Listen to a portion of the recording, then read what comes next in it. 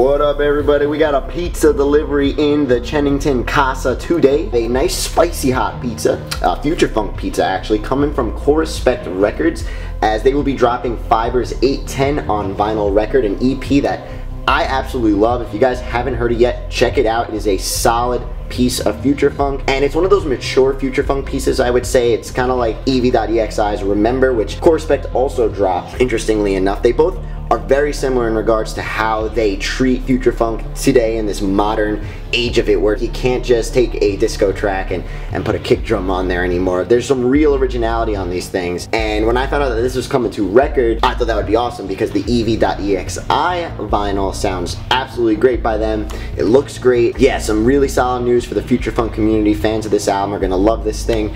But I have a test pressing here. Now, this is the first test pressing that I have ever owned. I don't have any test pressings in my vinyl collection. I wanted that blank Banshee one, but I don't think I woke up in time and I just kind of forgot to get it.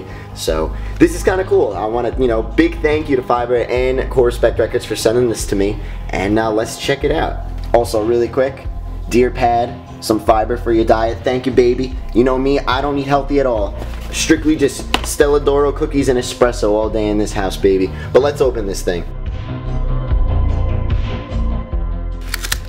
I'm pretty stupid. I think all I had to do is this, right? Yep, I'm done. Alright, anyway, here we go. Let's check this thing out. Let's open it up.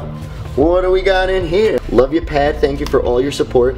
Keep the faith, boy, Allen. P.S. No discogs. Don't worry, I ain't flipping this thing, baby. I'm gonna keep that. I think I'm gonna frame. I want to start collecting test pressings, so maybe I'll frame it. I don't know, maybe make a big thing on the wall of just a bunch of test pressings.